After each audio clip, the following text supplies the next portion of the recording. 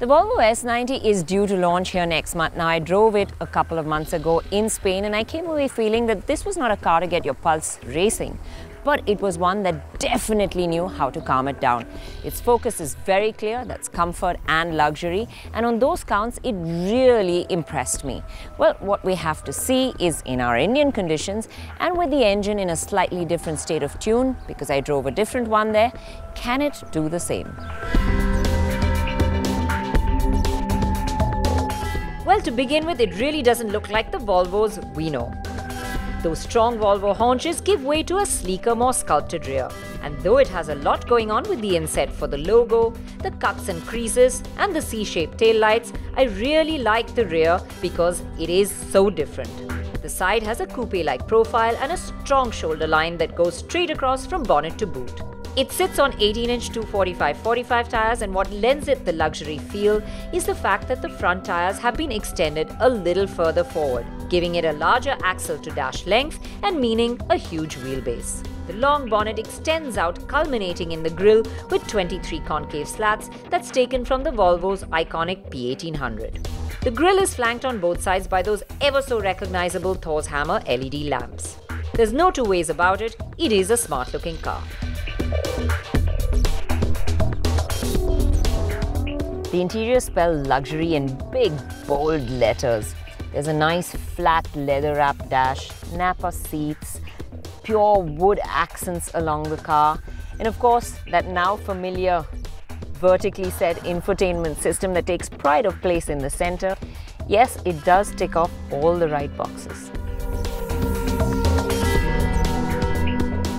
And then there's the fantastic sounding Bowers & Wilkins system, sunroof, and a whole host of goodies that you get.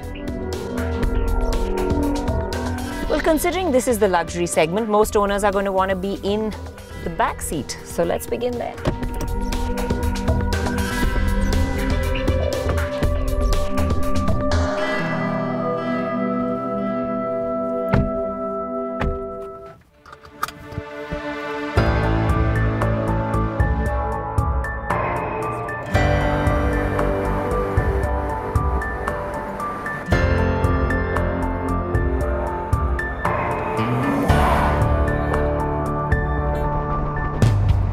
It's a really comfortable backseat space. There's plenty of it. In fact, I'd go so far as saying I think this is the segment leader as far as legroom is concerned. The seats themselves are really comfortable. If there's one thing that's lacking a little bit, it's under thigh support. It could have done with a little bit more. Still, with the amount of legroom, it does allow the rear seat passenger to sit with legs crossed or stretched out, so you can get really comfortable.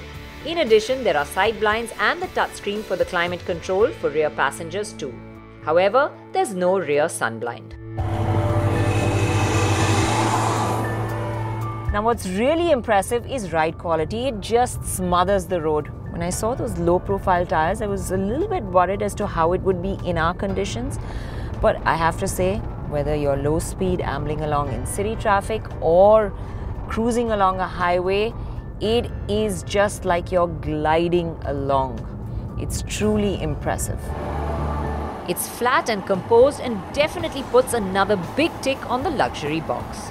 The only time you can feel the suspension is over sharp-edged bumps. But even that is milder than most. It does stiffen when you drive it in dynamic mode, and it's not as pillowy as it is in comfort. But the impressive part is, even in dynamic, it still feels darn good.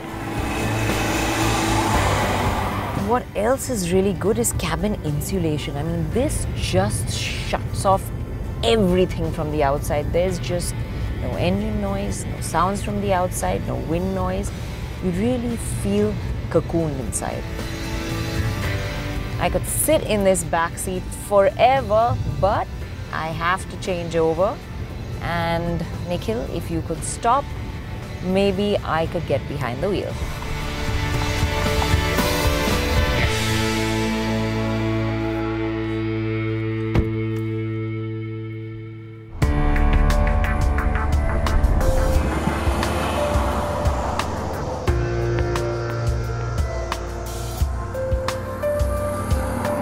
The version of the car I drove on my earlier test drive in Spain came with a D5 engine with 235 HP and power pulse system.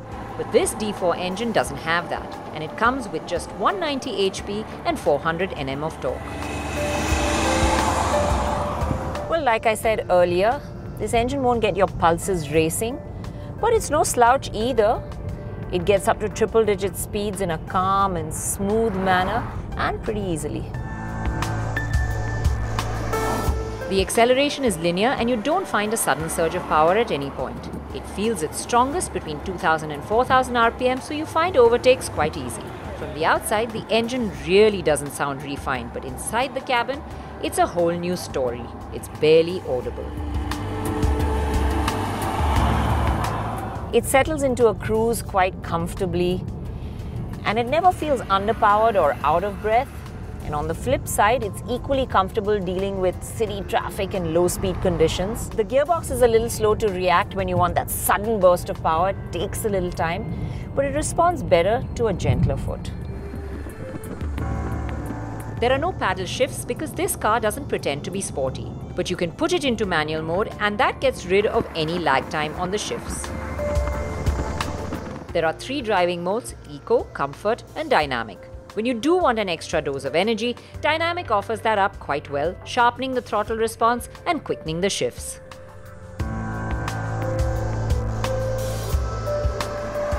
Now, with the focus so strongly on luxury, needless to say, this doesn't really engage you as a driver and it feels a little soft around the corners.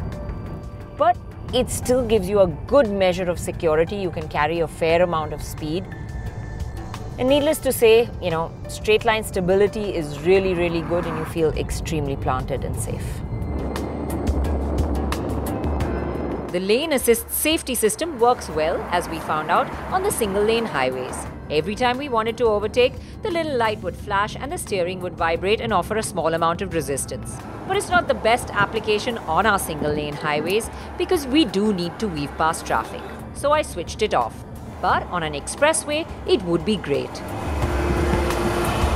What the S90 also offers is the Park Assist feature. You have to drive by a parking spot, the car assesses whether you can fit in and lets you know if there is an available space.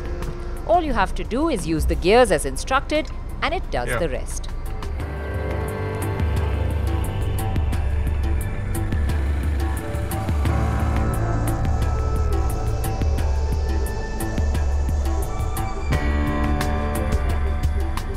Being a Volvo, there is also a strong list of safety features.